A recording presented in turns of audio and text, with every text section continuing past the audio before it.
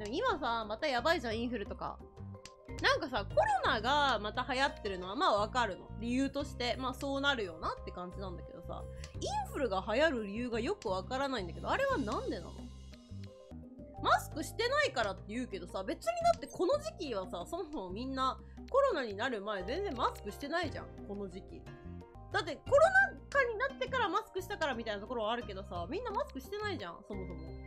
4年前とか、もうそれこそコロナというものがまだ存在してなかった時さ、この時期みんなマスクしてなかったじゃん。だからなんで湿度が高いのに流行るのかがわからない。マジレスするとコロナのワクチン打ったせいで免疫力が低下してるからおいおい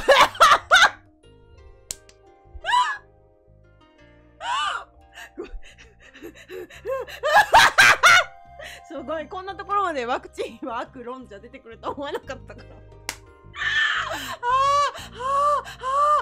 出たやばいテンション上がっちゃった。やばいワクチン陰謀論者来ちゃった。ついにこんなバスへの配信にもワクチン陰謀論者来ちゃった。やばい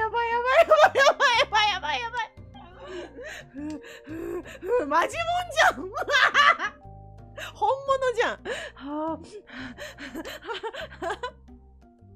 いるじゃん。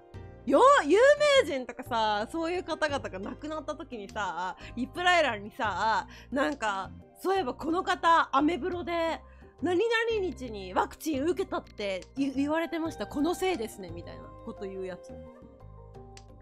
やばいよ本当に。面白い。ブロックせずによ。面白い。